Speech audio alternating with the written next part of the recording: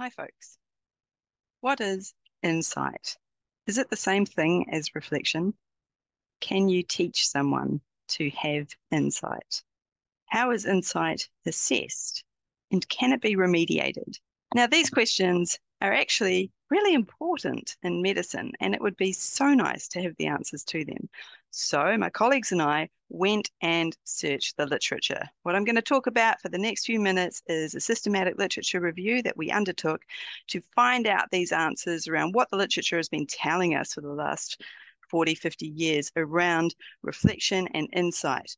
And we're going to propose that there's three different types of reflection that are talked about in the literature. You've got your episodic reflection, then you've got the cycles of reflection that you go through, and then the thing that we all aspire to is reflection as a state of being. So let's get into it.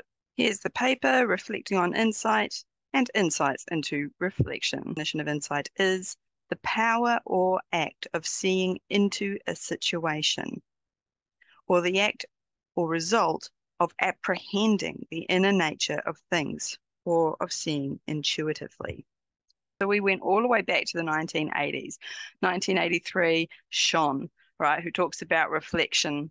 And then 1 year later, Kolb comes out with a cyclic idea around reflection. As we fast forward 2002, we've got Grant and colleagues, they created this scale for assessing insight and critical reflection. So we've got these as our foundations for the literature, and pretty much every medical school on the planet has taken on the ideas of Sean and Kolb, and some of them even Grant, to really embed into curriculum critical reflection and into their assessments as well. So it's a really big part of the professionalism and leadership kind of domain of medicine. More recently, Epstein and colleagues in 2008, and also Ng and Kinsella and those colleagues in 2015 in medical education, have really sort of shaped what's been going on in the literature lately. Well, first we identified 7,126 articles, but don't worry, I'm not going to bore you with the details of them. We whittled that number down to 75. Now, that's a pretty solid number of papers. And what we found, actually, I want to take us all the way back to Kolb, because Kolb was suggesting that critical reflection is intrinsic to some forms of learning.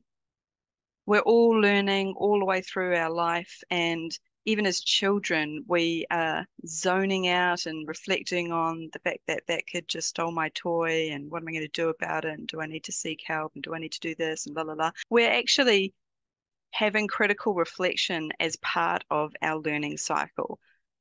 I'm inclined to agree with Kolb. This remains true. This is totally the case. And actually, we could go back further. We could arguably suggest that Plato was the first person to come up with this, because Plato was observing a whole lot of learning takes place around play in childhood that is relevant to the learning that takes place as adults. Anyway, that's another story.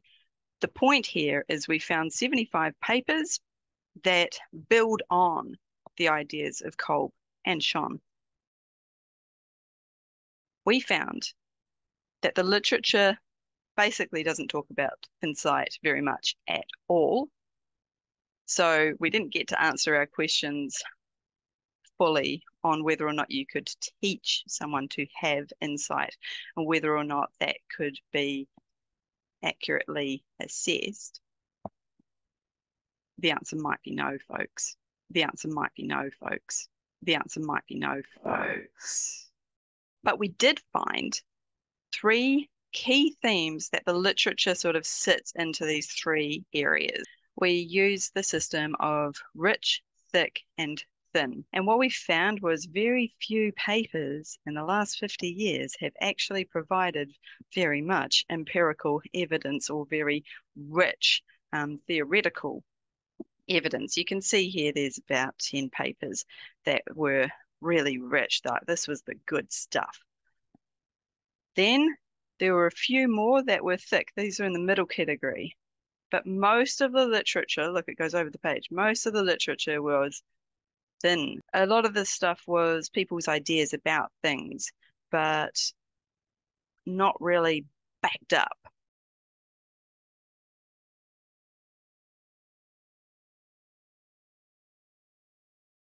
I just want to talk about reflection as a state of being for a moment. This theme, reflection, is constantly occurring. It's seen as an inherent quality.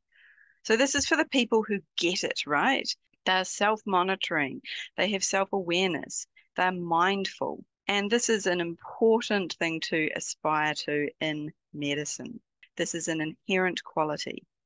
That's what the literature is telling us.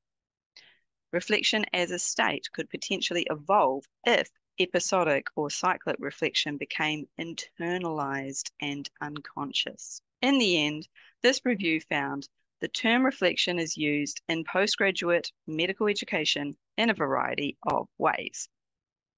These range from simple practical initiatives to introduce reflective episodes through to complex discussions of an idealized reflective state.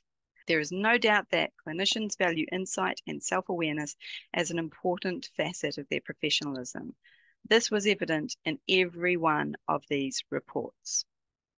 However, this review shows that there is a poor definition of the phenomenon itself. So there it is, folks. Can we teach someone to have insight? Probably not. Can we teach them to critically reflect? Yes. Can we teach them to take on critical reflection as a state of being? Maybe we can push them in that direction. That's all from me. Peace out.